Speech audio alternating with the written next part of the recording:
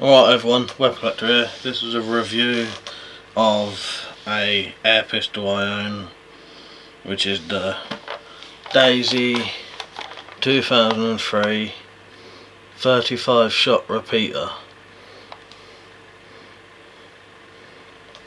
It's quite an interesting gun. It's CO2, which are these CO2 bulbs or canisters. They go in the handle here. You undo this bolt at the bottom, put your canister in, and then do it up.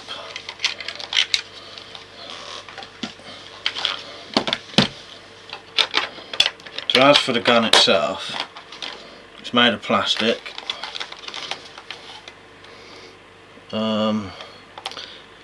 It's made of plastic. Looks like it's designed slightly on a Browning, high power Browning. That's what it looks like to me. Certainly this top bit. Fixed sights. You can't adjust them. There's the barrel there. And yeah, this is a 35 shot repeater, semi-automatic. You can just keep pulling the trigger and it'll shoot over time. Quite powerful, not really powerful. This is the weird, unique thing about it. This magazine. You load your pellets into it, and that's hole there. 177 pellets only. Yeah, so you load 35 pellets in there. They've got to be. This is the only thing with this gun. It's quite a fun little plinker, but if you have the wrong pellets, these aren't too bad. If you have the wrong pellets, it just jams every single time. So as soon as you shoot it, jam. Jam, jam. You have to keep messing around. But if you can get the right pellets, it works fine. Yeah, so it weighs 746 grams. That's with nothing in it. And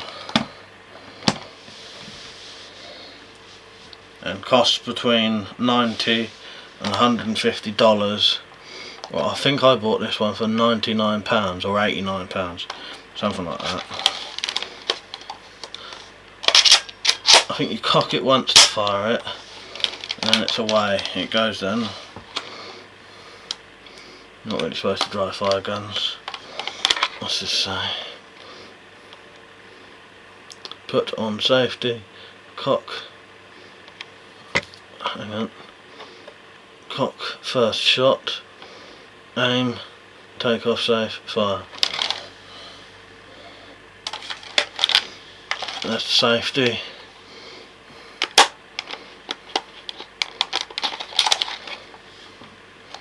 And it's got a little bit of plastic there to stop you accidentally taking it off.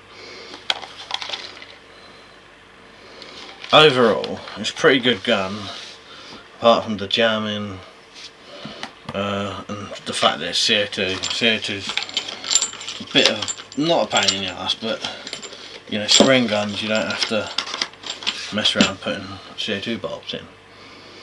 But if you want a gun that's fun, buy this, but be prepared for lots of messing around before you can get it working good, like I did.